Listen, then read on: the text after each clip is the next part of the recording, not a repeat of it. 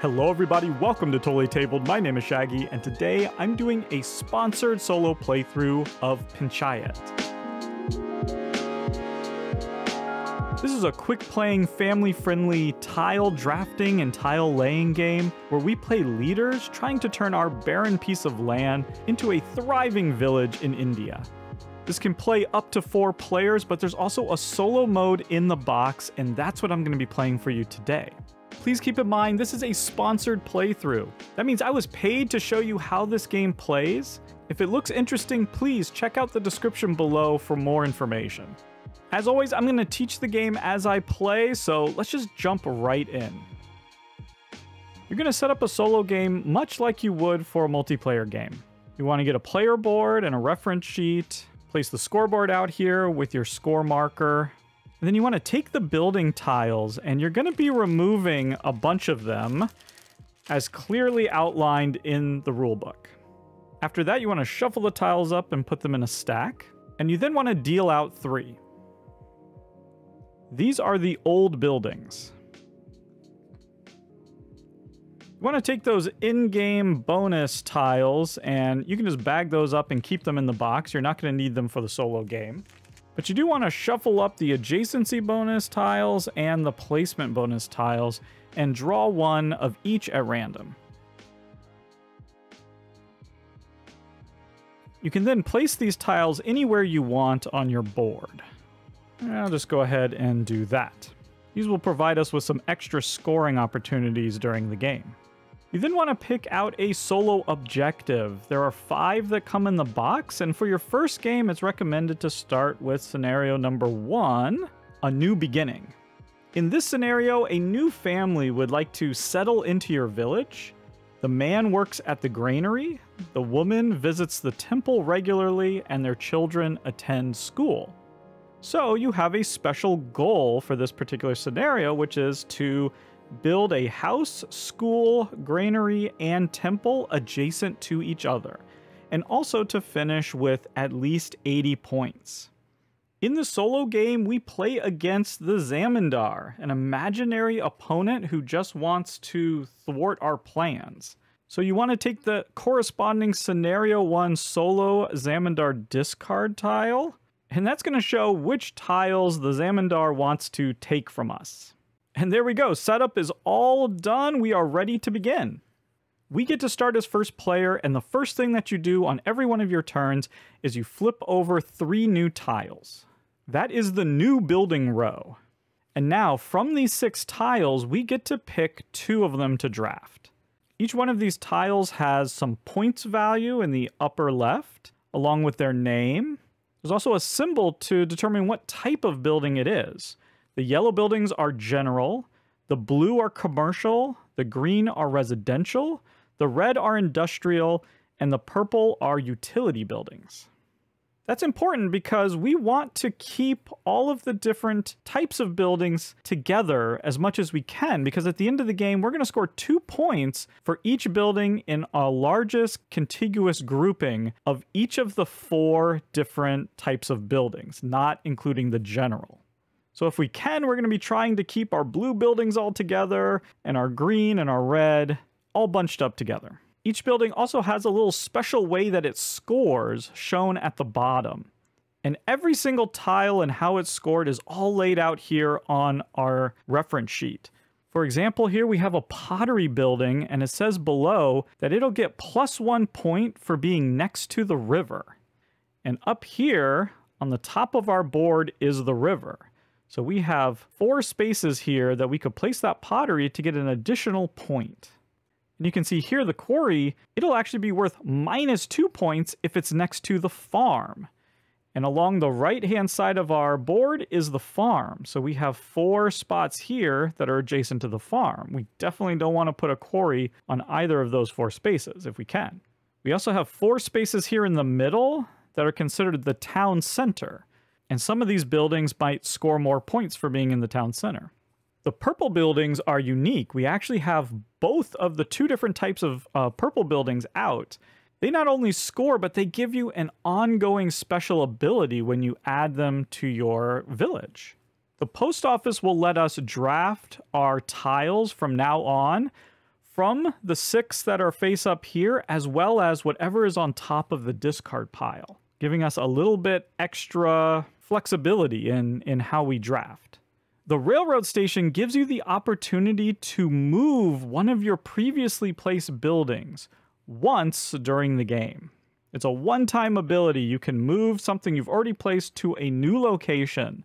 You're going to get to see how all that stuff works as we go. I think I'm going to go ahead and get a well and this quarry. I now need to take the buildings that are in the new building row and place them down in the old building row.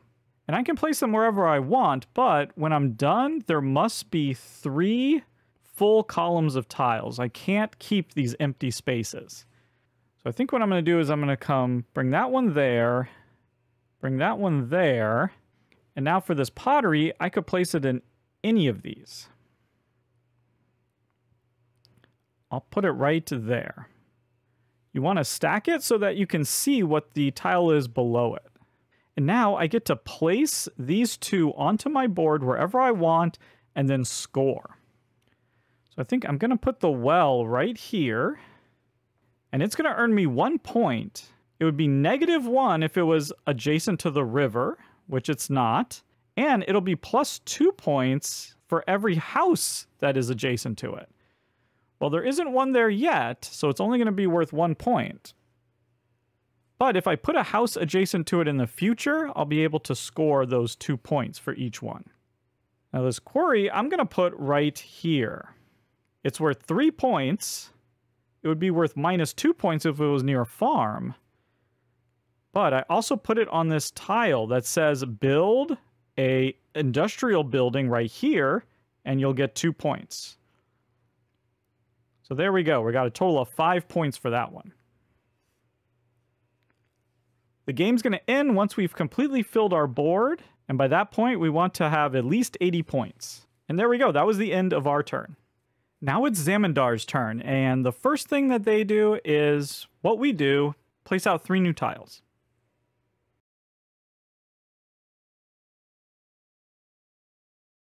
They then want to discard 2 of those tiles, and they do it in a very specific way, and it's all outlined here in the rule book, which I like to have handy. The first thing they want to do is to try to discard a tile that's on their list. So first off, if there was a temple, they discard that one, then a granary, then a house, and then a school.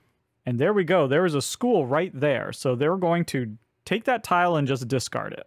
After that, they want to discard the leftmost tile in the new building row. If they had not discarded a tile that was on their list, then they would discard the 2 most left new buildings. They then need to take the new buildings and bring them down to the old buildings. And again, they're going to do this in a very specific way. First, they're going to take the leftmost new building and they're going to move it down, first filling any vacant columns that there might be. In this case, there aren't any vacant columns, so instead, they're going to place it on the column that has the most tiles. And if there were a tie, they would do the one furthest to the left. So in this case, they're going to place that right there. Now, if there had been a second new building up there, they would have just put it to the right of the tile that they just placed, to the right column. And that's it. That's all Zandamar does. Now, it's a shame that he took that school away because we need a school for our scenario, because we have to create this little grouping of a house, school, granary, and a temple. But there's a few schools in there, so I think we should be all right. It's back to us. We reveal 3 new tiles. And now when we're selecting, we can select the topmost tile. So we can get that flower stall if we want. And in fact, we could take that flower stall and then also take the pottery underneath it if we wanted to. But I see that a house just came up. So we definitely want that house. And I'm wondering if we want the post office just so we can take from the top of the discard pile. That could be helpful. Sure, let's get the post office.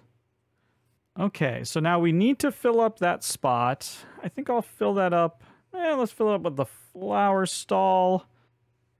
And then I'll put that handed house right there. And now I want to put the house right here on this spot. It's worth 1 point.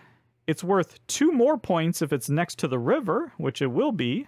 It'd be worth an additional point if it was adjacent to a school. But the house itself is going to be worth 3 points. And then this well is 2 more points if it is adjacent to a house. So altogether, that's 5 more points. And let's tuck this post office maybe down here. We want it away from the river. It's going to be worth 2 points.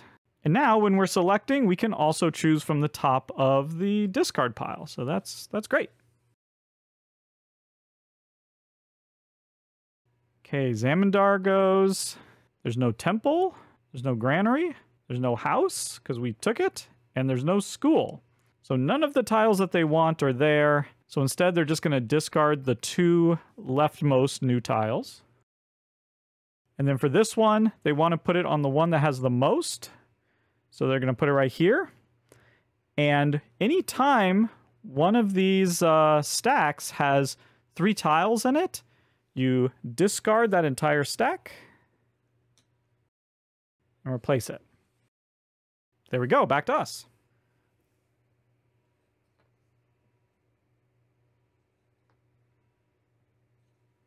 Oh man, not what we want here. We would really like to get a bunch of houses because we're going to get a point for every house built. But unfortunately, Zamindar wants to take houses from us as well. And because of our post office, we could also select that flower shop that's on the discard pile. Okay, I think we're going to take a little bit of a risk here. We're going to take this flour mill, and I think we're going to take the flower stall. So we're using the post office right away.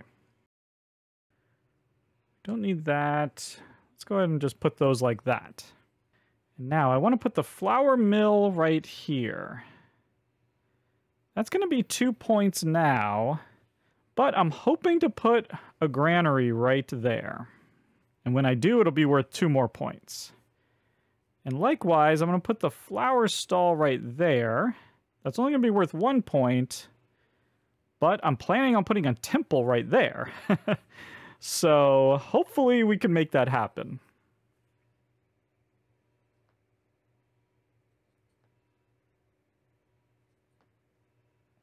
Oh, and that's a shame. So right off the bat, house came out. Zamindar wants to take that one. And then we'll do the leftmost remaining tile. And then it's going to place this one over here. You can see how fast Zamindar's turns can be.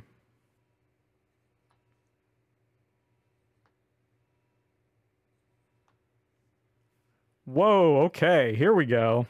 That's what we wanted to see. That is exactly what we wanted to see. So we're going to take the school and the house. And let's place this house over here. That's probably going to get taken. So we're going to go ahead. We're going to put the school right here. The school's only worth 1 point, but we get an additional point because of the house being next to the school. So that's 2 points. And then we're going to place this house right here. It's worth a point, 2 points for being next to the river, and 1 point for being next to the school. So that's 4 points. And there we go. We now have a house and a school. All we need is to get the granary and the temple, and we're golden.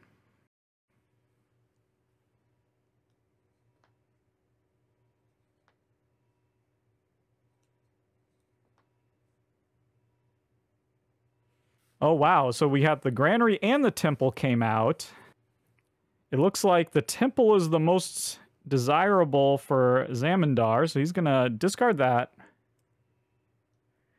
And then discard the leftmost. He doesn't go after both of them. He just takes one and then the leftmost. So he's leaving the granary and he's leaving the house. That's good for us. And he's going to place this right there.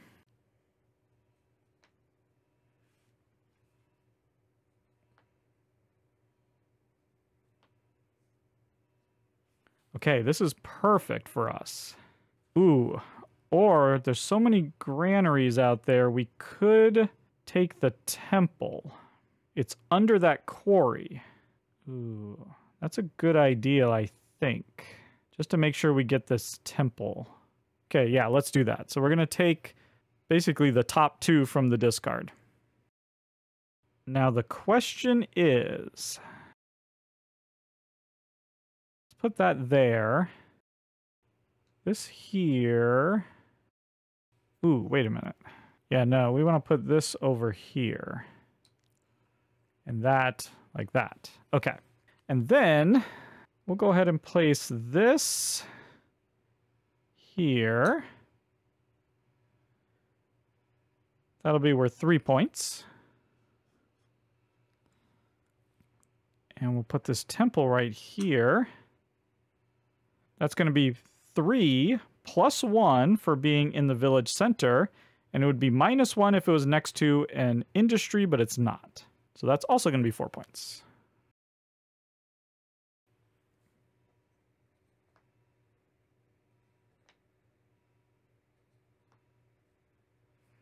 Okay, so definitely wants this. Going to discard that. And then the leftmost. Oh, and then is going to take this, put it in the one that has the most, and it's going to go to this left one. And then is going to do the same thing for this. Going like that. I should have actually placed that tile in the second column. As I said earlier, the first tile will go either to a vacant spot or to the column that has the most tiles. If there's a second tile that needs to go into the old buildings, it will go to whichever column is to the right of the first tile. So because the first tile was in the first column, the second tile should have gone to the second column.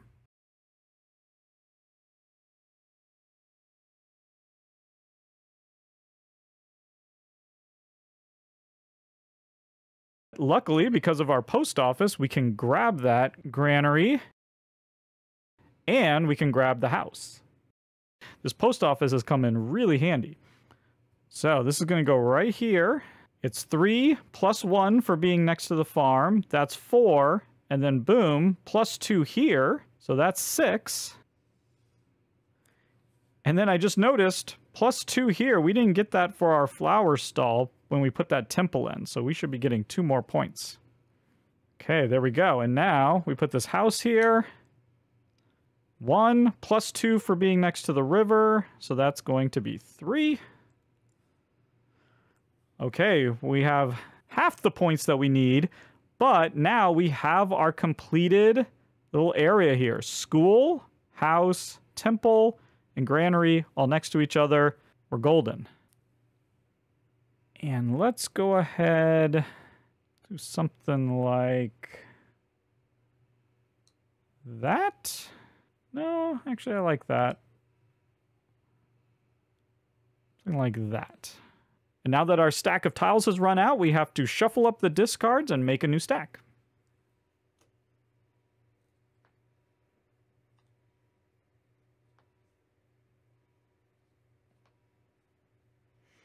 Okay, Zamindar really wants to get rid of those temples. And that goes like that, because that is, they're all tied. You go to the furthest left, and then this one's going to go to the right of it. There we go.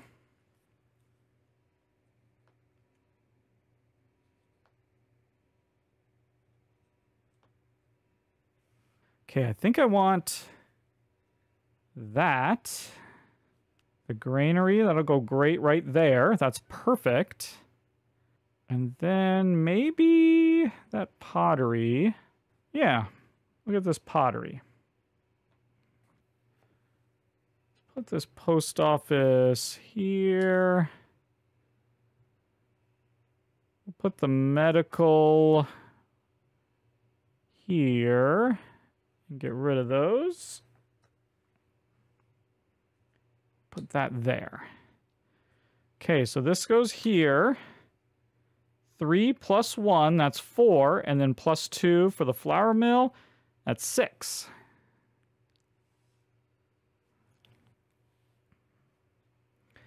And then this, I'm going to place on this. And now, when you place something on this spot, you get to score it right away. And this says we're going to get 1 point for every house that we've built. We've built 3 houses, so we're going to get 3 additional points.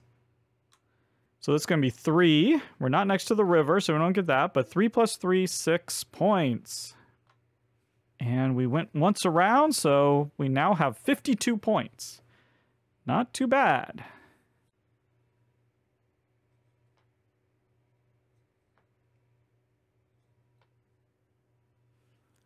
They like the house slightly more than the school. And then that's going to come here.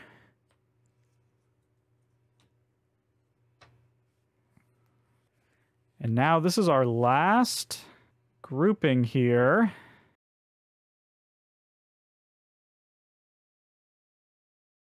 I think we'll go ahead and get the restaurant.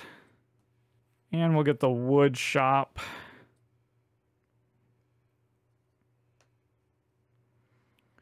The restaurant can go here. That'll just be worth 2 points.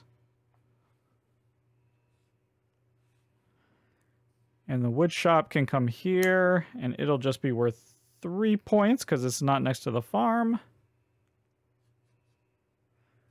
And there we go. We filled up our board, so now we just have final scoring. In the solo game, the final scoring is very simple. For each of the 4 colors, not including yellow, so for the commercial, residential, industrial, and utility buildings, we're going to look at our largest group, and we're going to get 2 points for every building in that group. And we've done excellently doing that. So basically, we're going to get 2 points for every one of these buildings except for these 2 yellow ones. 2, 4, 6, 8, 10, 12, 14, 16, 18, 20, 22, 24, 26, 28. We're getting 28 points. That's taking us here to 85 points. And there we go. We have won scenario 1. We have created our little cluster of a house, a school, a granary, and a temple. And we scored 80 or more points. We have created a wonderful village despite Zamandar's constant attempts to thwart us. Keep in mind there are 4 other scenarios in the box, each that seem to get progressively harder. So there you go. That was a sponsored playthrough of Panchayat. If you'd like more information about the game, please check the description below. But until next time, thank you so much for watching, and goodbye.